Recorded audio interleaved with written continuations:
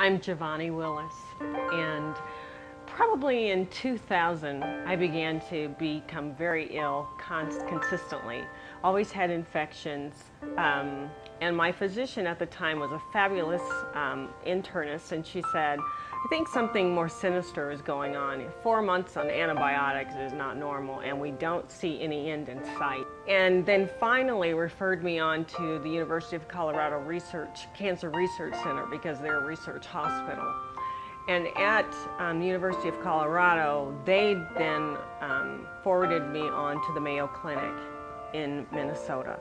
And it was then, I think this was probably in late 2000, that I got the diagnosis that I had what's called chronic LGL leukemia. And that means that my body basically kills off its own white blood cells. And your white blood cells are your immune system.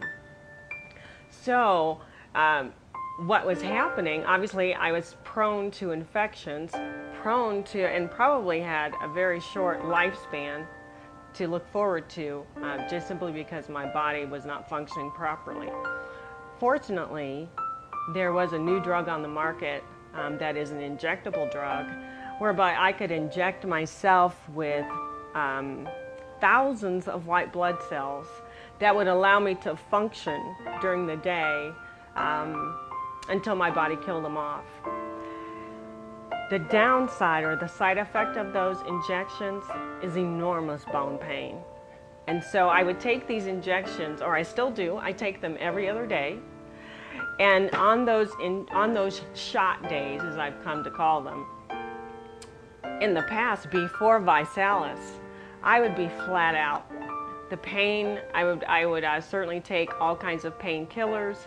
I would do whatever it took, and I would do bare minimum things. I would take care of my children, make sure they got to school, and lay on the couch or sleep, or just try to endure that shot day, knowing that the next day would be my day that I could live a normal life again.